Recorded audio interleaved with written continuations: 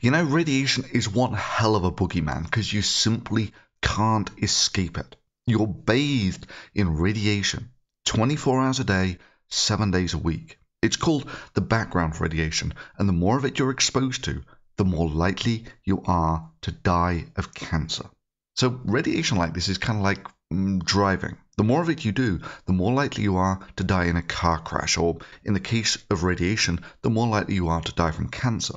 There is no safe limit. There is only acceptable risks. So, for instance, we know how many road miles are driven each year in America and how many people die.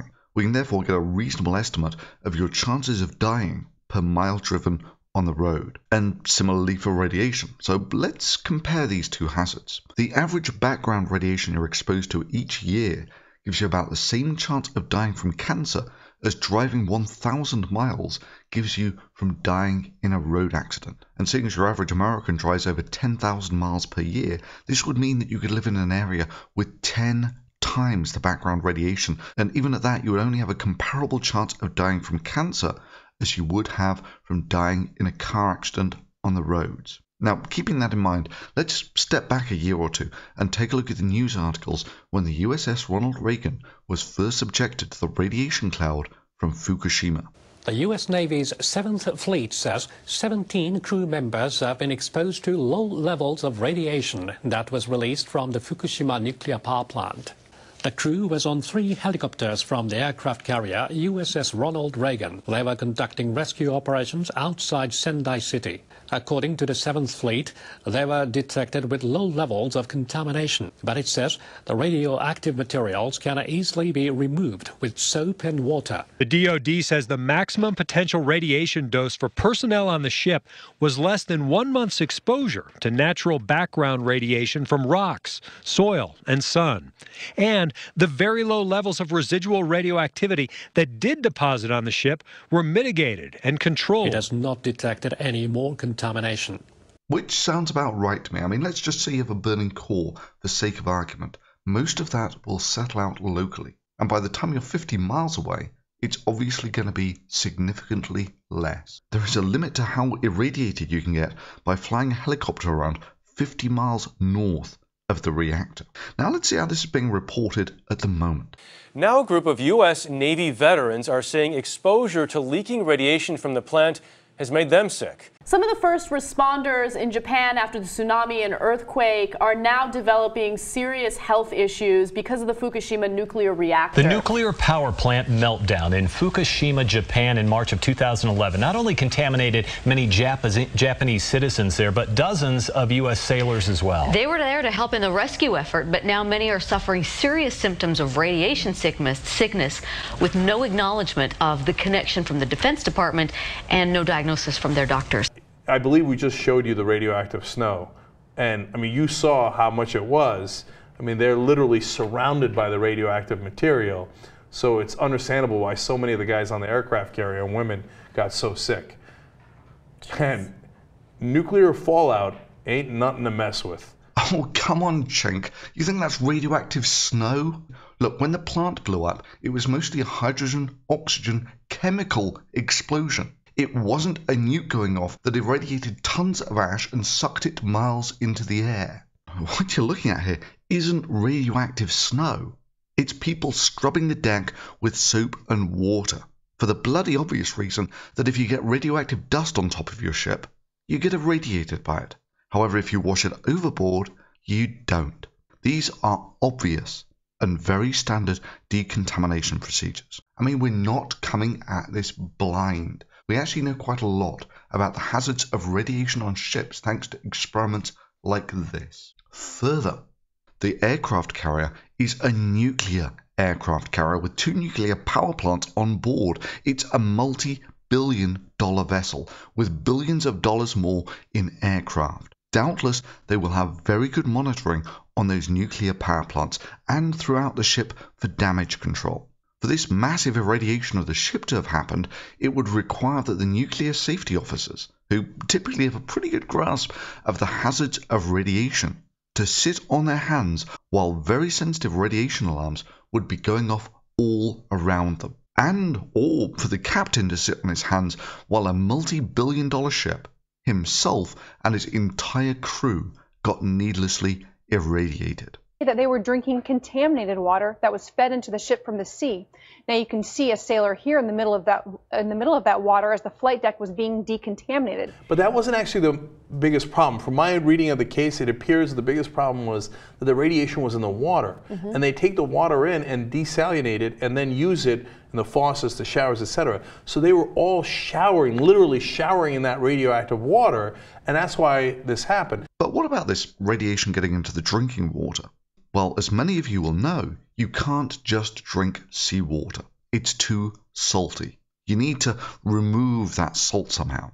And desalination on a ship like this is probably done with reverse osmosis, where a device uses pressure and a membrane to filter out the salt ions from the water. That is, any dust would certainly be removed by this process. Now, the majority of the radioactivity will come in the form of radioactive ions, which are then dissolved from the dust into the water. But the desalination will remove those ions from the water at least as well as it removes the sodium chloride ions, which is, of course, what you've got to remove to stop the seawater from being salty. After that, it's only tritium you've got to worry about. But then again, why would tritium be settling out in a dust cloud? Put simply, virtually all of the radioactive dust and the radioactive ions in the water would have been removed by the filtration process. Now, to be honest, I don't know that much about the specs of their water purification units, but if they had any sense, they would also be fitted with radiation monitors. Why?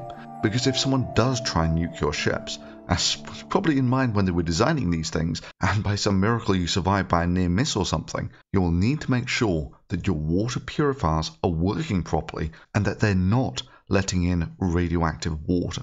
Then of course you've got to consider the specs of the ship and of the radioactive plume. The further you get away from a plume, the plume of course gets larger and therefore more diluted. And to get a decent whack from it, you would need to be pretty close. So the concentrated plume is unlikely to be more than a mile or two wide depending on the wind conditions. However, the USS Ronald Reagan can cruise at about 30 miles per hour, which means it could sail across a plume that size in about 5 minutes. I mean, I just somehow doubt the conversation on the bridge went something like this. Where should I park, Captain? Oh, yeah, we should park downwind of that burning nuclear reactor. Oh, and of course be sure to maneuver the ship to account for changes in wind direction. And then finally, I found this news report from a few years back that says the aircraft carrier was over 100 miles away from the reactor at the time. The aircraft carrier was at sea about 160 kilometers northeast of the plant. A hydrogen blast occurred at one of its reactors on Saturday. The U.S. Navy says the Ronald Reagan and other 7th Fleet ships have been relocated. You've also got to be a little careful about not being misled by what you see in pictures like this. Remember that when these reactors blew up, it was a hydrogen-oxygen explosion like this.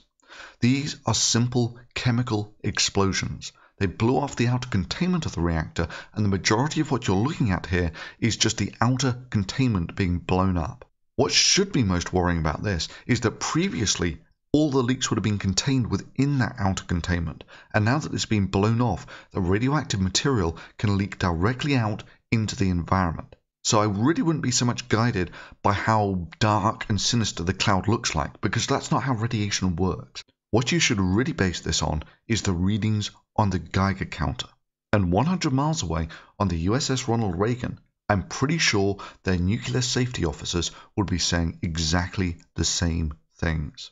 Lastly, the symptoms they're describing are just utterly inconsistent with radiation exposure.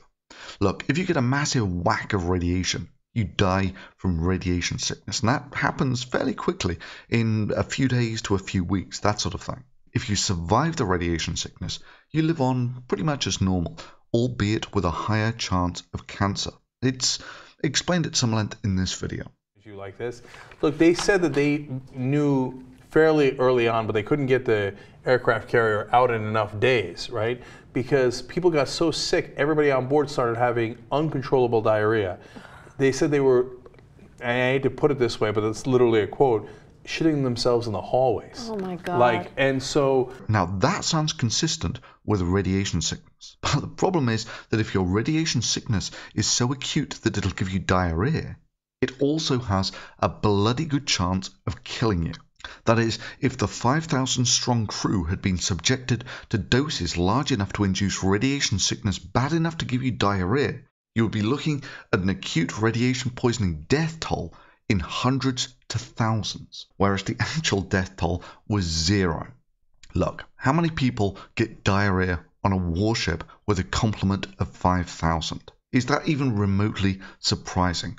What makes you think it was radiation that actually caused this, given how easy it is to detect radiation on a nuclear aircraft carrier? However, the bottom line is none died.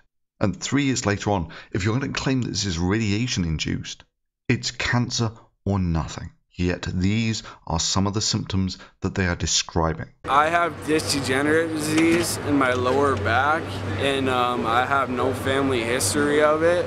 And I have no accident that could have caused it, and I have some digestive problems as well, and stomach pain as well. Right now I have a lot of weight issues and thyroid issues that I didn't have before I came in, and issues that I didn't have after I had my child.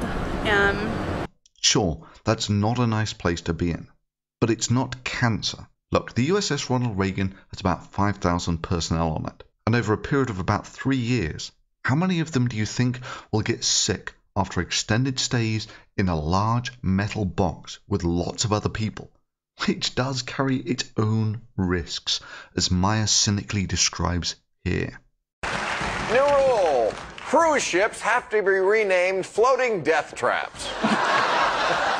If your friends could see you now, they turn away in horror as sharks devour your carcass and then develop some strange virus that no one has ever heard of. The thing that really clinches this for me, though, is just how reluctant these people are to put numbers on it. If you know the radiation exposure, you can get a pretty good estimate of the cancer rates. The best I've seen is that levels of 300 times background were recorded, 300 times background on, say, a 2-hour mission, followed by decontamination when they get off. That's about the same radiation as 1 month of regular background radiation, which is about what the Navy reported at the time. And a month of background radiation is about the same hazard as driving 100 miles. Yet even though all of these would have been measured by the USS Ronald Reagan, for some strange reason, the lawyers seem unwilling to disclose the numbers, blaming everything on the Japanese not telling them stuff. The thrust of our case is that these people were never warned about the true situation on the ground and the fact that they would be entering into a radioactive zone, such that they would all receive what's been described as low-dose radiation, but it was repetitively given to them over days. I mean, so the thrust of our case is basically that the Tokyo Electric Power Company was operating a facility that they knew was a problem. I mean, what the hell? How much radiation did or didn't leak out of the reactor is almost an irrelevance. The only thing that matters is how much radiation was the crew of the USS Ronald Reagan exposed to. And when you're reduced to listing these as among the list of consequences... I developed gynecological issues, and nobody understood it, and they just kept saying stress. I also developed asthma, had bronchitis 6 times between February and the summer of 2012. And when the actual reporting of the incident is like this... I get my boots checked, there's nothing wrong. I get my hands checked, and the Geiger meter just goes crazy. They told everybody to get back, get away from me. That just made me even more nervous and more scared. Dude, if your boots don't set off anything but your hands do, then it just means you've got something on your hands. And I'll bet dollars to donuts that what happened next is they told him to scrub his hands with soap and water, and after they did this, they measured his hands again and they were fine. Which means that your hands were only exposed to radiation while you were on the mission. Just like my hands were only exposed to radiation when they were near this radioactive clock. You'll find, yeah, so that's about 7 times background. At this distance, you're getting about 7 times background. And if I move it up close, what you'll find is it goes absolutely crazy. In fact, if I actually leave it there, what you'll find is it'll bury the needle, which means that it's at least 50 times background. It takes a while to integrate out. Yeah, 9.99. Anyway, so yeah, I'll turn that off so it won't keep beeping. They used a radioactive paint that would glow in the dark, and after my hands moved away from the radiation source, I'm no longer exposed to it. Look, I gotta be honest, this looks far more like an exercise in exporting nuisance lawsuits, and it's more likely to be settled because of the bad press of the case and people's inherent fear of radiation, rather than the validity of the claims. Because while they do have some claimed cases of cancer, you would expect some cases of cancer in a population of 5,000 people over 3 years. And without the numbers, it's impossible to tell. But when you're listing stuff like this... So the amount of the radiation is still unknown. What we do know is that these young sailors had none of these kinds of medical problems. Now they have back pains, memory loss, severe anxiety. I have disc degenerative disease in my lower back, and I have no family history of it, and I have no accident that could have caused it, and I have some digestive problems as well, and stomach pain as well. And trying to attribute that to a minor radiation exposure 3 years ago. I'm sorry, but you're just talking crap. But hey, if nuisance lawsuits are your things, then try this. Try filing a lawsuit against all of the airlines. When you fly, you get exposed to 30 times the background radiation. Trust me, I just measured it. And with some 800 million passengers per year in America, I'm sure you won't have any problem in finding thousands, tens of thousands of people willing to say that they've got back pain and memory loss and anxiety that they just didn't have before the flight. I know. I too have this unpleasant feeling that many lawyers' eyes will have just lit up with dollar signs at the very thought. And the only causation that can be connected to these medical life-threatening issues is their exposure to radiation in this operation. But the thing I find disturbing throughout all of this, almost every news item I saw, both major and minor, was just wildly off base, reporting what it was essentially a baseless nuisance lawsuit, albeit a baseless nuisance lawsuit with a $3 billion ask tied to it. And they would stress the claims. Bring serious symptoms of radiation sickness. I believe we just showed you the radioactive snow. And I mean, you saw how much it was. I mean, they're literally surrounded by the radioactive material. So it's understandable why so many of the guys on the aircraft carrier and women got so sick. And invariably just simply gloss over the fact that we know what the effects of radiation exposure are on people. And these people are just not describing the symptoms of radiation exposure. Shit, they might as well filed their lawsuit against McDonald's and blamed all of their symptoms on food poisoning because they thought a Big Mac they ate when they were 12 tasted funny. It would have been just as valid. And while watching this media circus, I just couldn't help but be reminded of that great Carl Sagan quote. We live in a society that is absolutely dependent on science and technology, yet we have cleverly arranged things so that almost no one understands science and technology. This is a clear prescription for disaster.